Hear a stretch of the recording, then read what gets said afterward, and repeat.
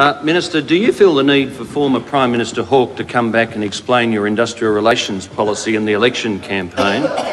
Do you welcome the suggestion of the ALP federal president that Hazel Hawke should also be given a role? Should former Health Minister Graham Richardson be brought back to cover for Carmen Lawrence? Will you support bringing back Alan Griffiths to explain your policies in sandwich shops and small businesses? Do you envisage...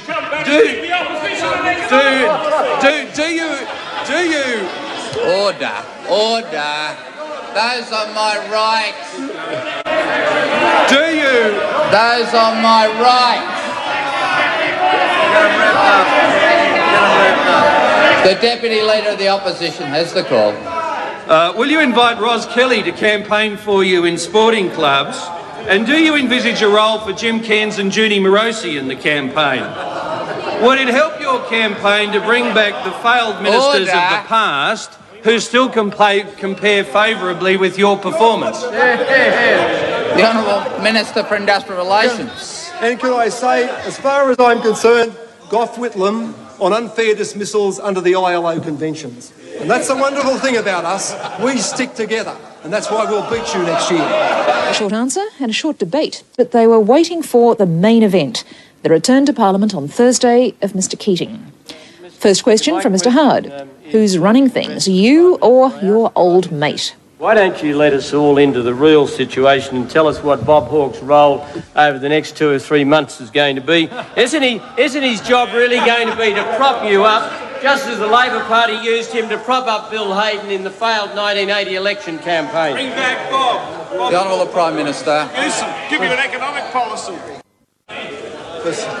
When they've been falling over there like 9 pins, you would think this was the last question they asked, Mr Speaker.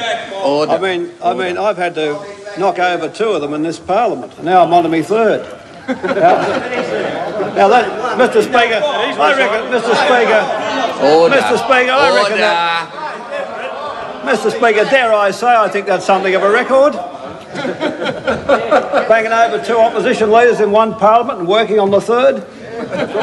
The Leader of the Opposition, Mr Speaker, he knows engraved down there deep in his psyche is the Box Hill tax speech. And one of the reasons I'm over here, Mr Speaker, is the Box Hill tax speech and our success in destroying it.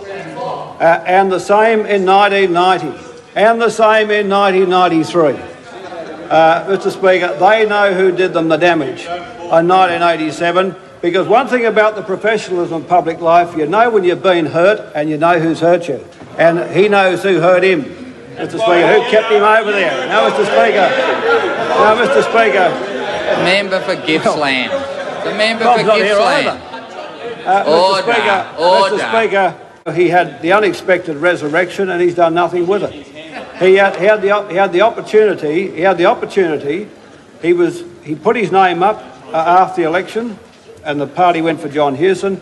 He put his name up again, and the party went for Alexander Downer. And Mr Speaker, he put his name up privately. We know he's always had his little flag up. Then he came the 3rd choice of the federal opposition, and you asked him to be the 1st choice of the nation.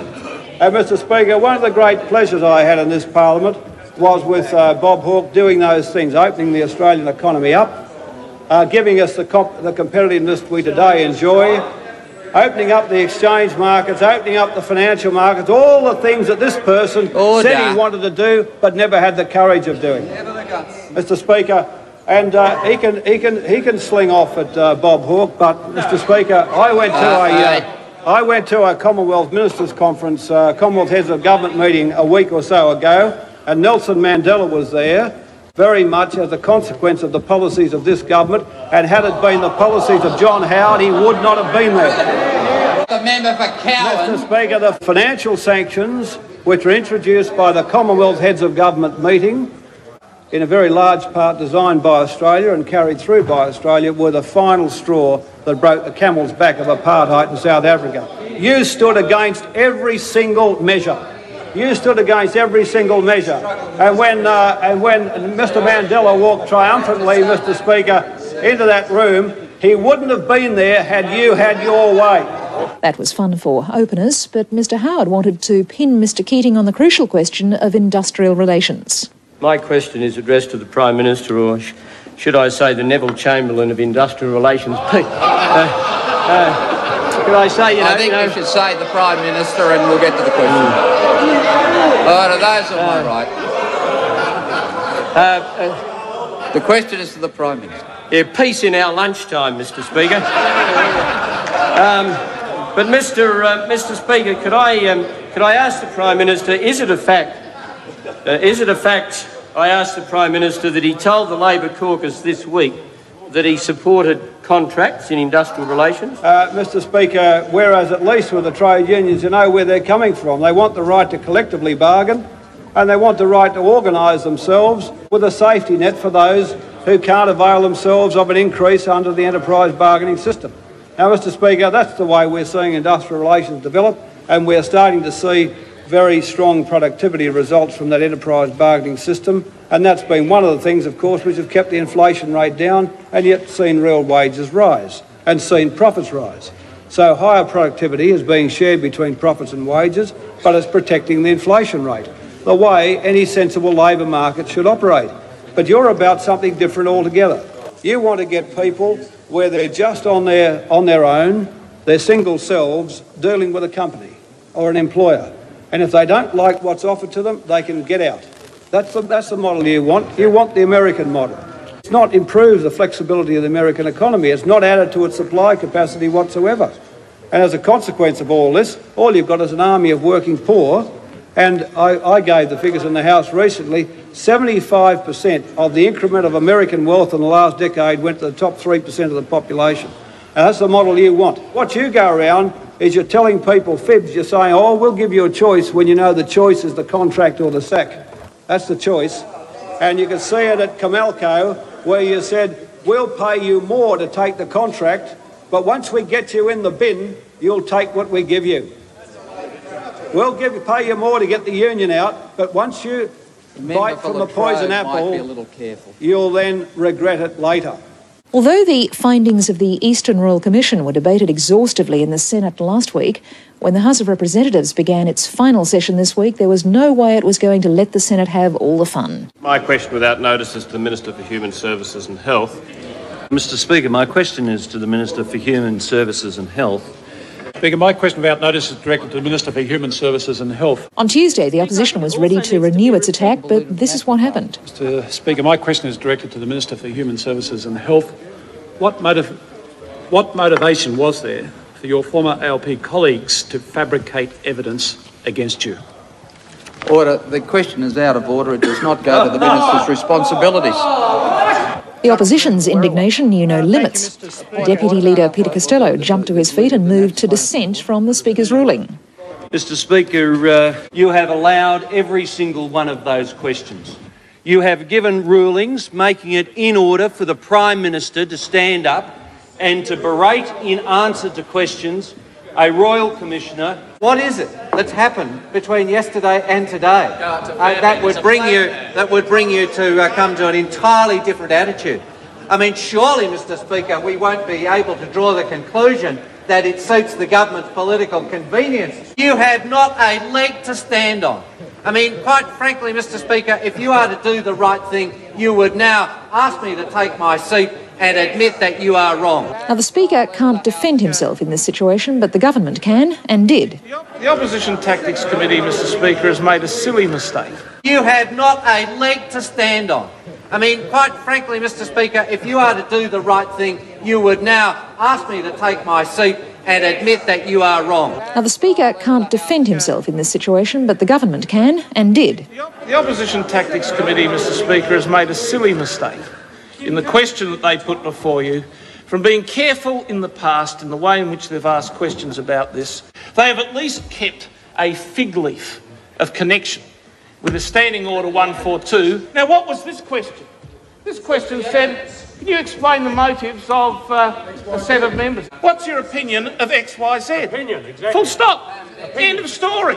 No remote effort to make a connection between that and the issues that are matters of debate here. Now, I can recollect when I happened to be a backbencher confronted with the issues of whether or not questions were relevant. I'd get up, I'd ask a question. Billy Snedden, the Speaker of the day, would simply say, out of order. No explanation. Now, criticism went to you, for example, that you had failed to give an appropriate explanation for your rule. I must inform the honourable member, and I thought he would have known this, you are not obliged to. But I can recollect at the time when I was ruled out of order on a number of occasions by Speaker Snedden.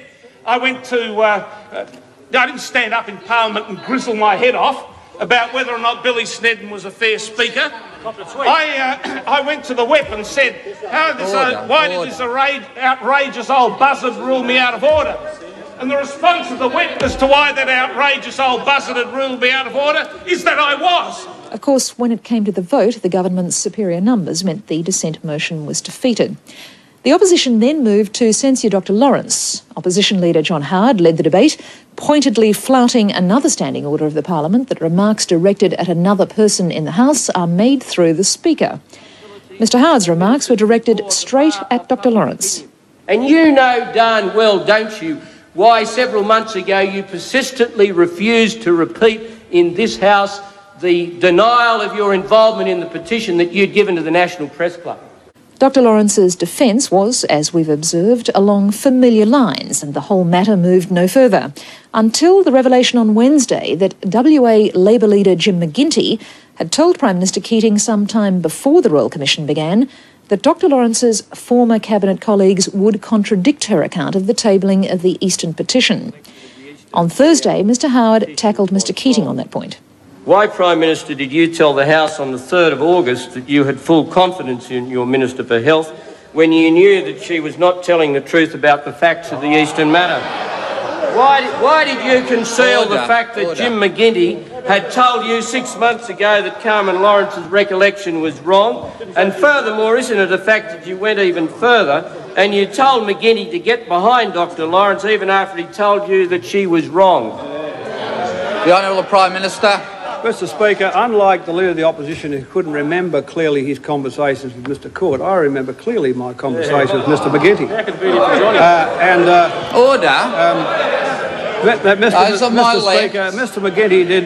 Mr McGuinty did not tell me anything I'd not already been told by Dr Lawrence.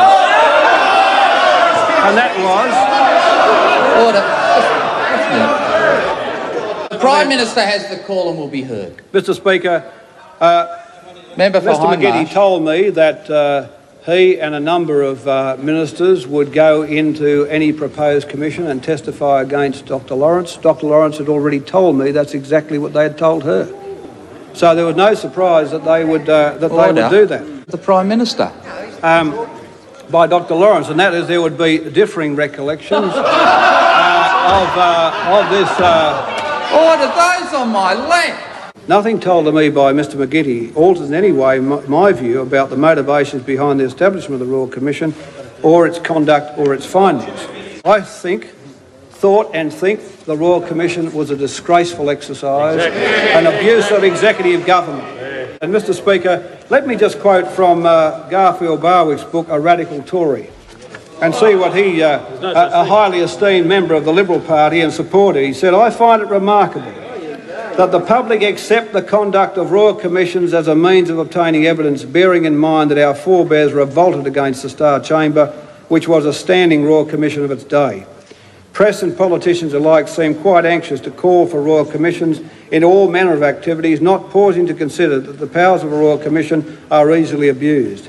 Indeed, the public spectacle of witnesses squirming under questioning by the Commissioner or by his assisting counsel provides dramatic copy for the daily press to the delectation of many of its readers. Exactly. Now, here we are. What an apt description of this putrid commission in Western Australia. After a long and particularly windy question time, Mr Howard moved a censure motion against the Prime Minister for almost anything he could think of. But the Prime Minister refused to accommodate him. Mr Speaker, I ask Leader of the House to move a censure of the Prime Minister. Is leave granted?